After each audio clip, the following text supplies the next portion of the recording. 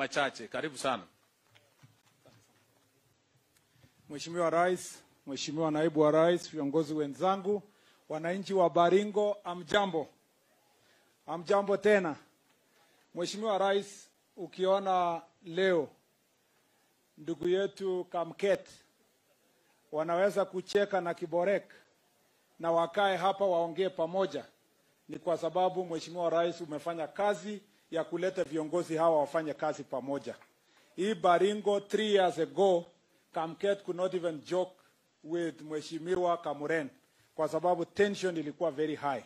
And I believe hapa Kerio Valley tukiendelea namna hii na kuendelea na empowerment programs kama hii, kazi hii itaweza kubadilisha Kerio Valley hii.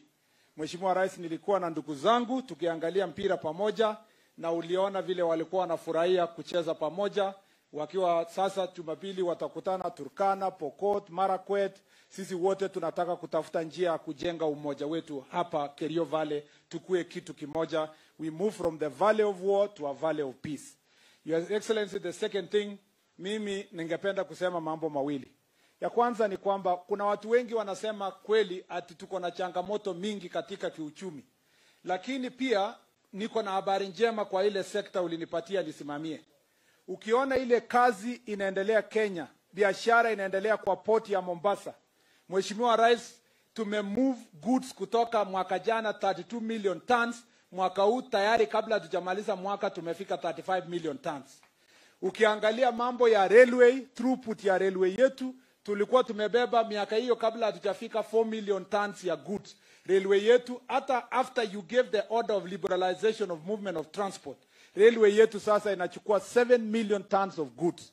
Mpaka Mheshimiwa Rais ile MV Uhuru ulilaunch kwa Mombasa, kwa Kisumu hapa, kwa mara ya kwanza kwa miaka mingi katika serikali yako, sisi tumeweza kubeba mzigo kutoka Kisumu. Sasa our own railway inapitia ikifika port ya Kisumu inabeba goods kupitia MV Uhuru. For the first time it docked kwa port ya Mwanza, Your Excellency, kwa sababu ya biashara tunafanya. Uliponiamurisha niende Uganda tuende tufungue ile gate yetu ya Malaba, tulikubalia wagons ya kutoka Uganda inakuja Mombasa, na ya Mombasa ya Kenya iende Uganda. Biashara imeenda mbele katika port yetu. Your Excellency, mambo ambayo tumefanya kwa hiyo port pia, sasa saa hizi tuko na equipment. In fact, I want to say this, kwa sababu watu wengi sana wamedharau nchi ya Kenya. Tangu wewe ukuje, tumebadilisha port ya Mombasa. Sasa all the shipping lines, Your Excellency, wanafurahia kukuja port of Mombasa kuliko kwenda port zingine. Saa zingine naangalia watu wanasema ati Dar es Salaam inashindana na sisi. Sisi saa hizi ukiangalia kwa ramani, port yetu saa hizi iko na clear iko na ships mbili tu ina dock. Lakini huko Dar es Salaam 38 ships wanangojea. That is why our port is now the preferred port, the number 2 preferred port in sub-Saharan Africa. Watu wanaacha Durban na wanakuja mpaka Mombasa. Because of your leadership has changed business in our region, and now we are preferred destination for business, Your Excellency.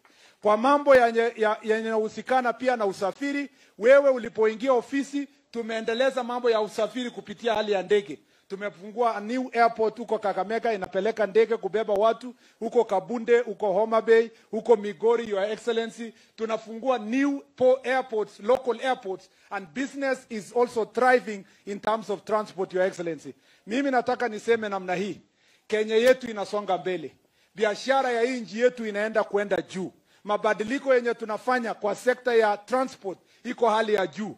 Sisi tumehakikisha pia, Your Excellency, mwaka huu wale watu ambao wanakufa kwa ajali ya barabara imepungua, na tunajikaza kuleta chini. Tumefinya pia ile institution ya NTSA kuhakikisha kwamba wananchi wanapewa driving license on time na mambo ya number plate on time.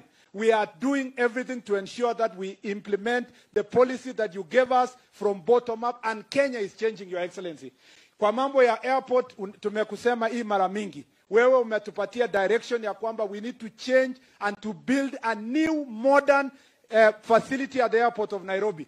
And because of your direction, Your Excellency, we will go to the market in January. Na nchi yetu kwa ile policy yako umefungua no visa policy, Your Excellency, tunaamini kwamba biashara ya tourism na mambo ya faida ya nchi itaenda juu kuliko siku nyingine katika taifa letu. Mimi nashukuru kwa ile support tunapata mambo ya barabara. Tuna challenge kidogo ya kulipa ile contractors wetu, lakini tunajikaza Your Excellency kwa pesa kidogo tuko nayo kuhakikisha ma contractors wanajaribu kuimplement ile ulisema. Hapa Baringo tuko na barabara kadhaa ambayo the total cost of the roads we are implementing on development, Your Excellency the President, is 24 billion shillings. Barabara ya Karandi Mochongoi ambayo ile mheshimiwa amesema ilikuwa imekwama, sasa tumepata njia ya kukwamua. January Your Excellency contractor anarudi site kumaliza the remaining 40 kilometers ambayo ilikuwa imebaki. Your Excellency, barabara ile ya kutoka Ainamoi kukuja Kapkayo, kukuja hapa Tenges na kutoka Kapkayo kwenda Kipsaos, contractor mwenye alikuwa hapo ingawa alikuwa na uwezo, aliondoka kutoka Kenya, akaassign hiyo kazi kwa mchina mwenzake mwingine, huyo pia anarudi Januari, hiyo barabara itakuja kuendelea. Ile barabara uliniambia nitoe ule contractor Msembe ambaye alikuwa barabara ya Kipsaraman kwenda Kinyach, kwenda Aror, kwenda Kapsowar, tulimtoa. Tumetangaza kandarasi mpya, tumepata contractor mpya. By February he will be able to come on site kuendeleza barabara hiyo, Your Excellency, iende mbele. Barabara ile ya hapa Mokotio kwenda mpaka Lake Bogoria na kwenda mpaka ukule kona Makutano Kamkunji, Your Excellency, pia tunataka kuhakikisha inaendelea. Imekwama kidogo, we are looking for the resources to make sure that the contractor comes back on site.